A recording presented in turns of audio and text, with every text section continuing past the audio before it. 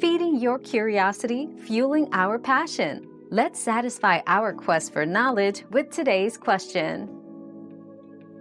To safely cook frozen sausages without thawing, place them directly in a pan with a bit of water on medium heat. Cover and simmer for about 10 to 15 minutes until they start to thaw. Then remove the cover and cook for an additional 10 to 15 minutes, turning occasionally to ensure even browning. Use a meat thermometer to ensure they reach an internal temperature of 160 degrees Fahrenheit, 71 degrees Celsius, for proper doneness.